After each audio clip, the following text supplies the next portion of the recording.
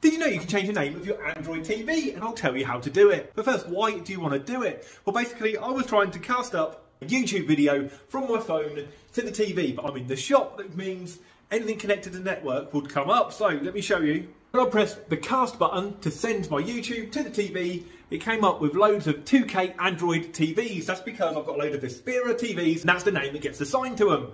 So I need to know which this one was. So I thought, can I change the name? And it turns out you can. So this is how you do it.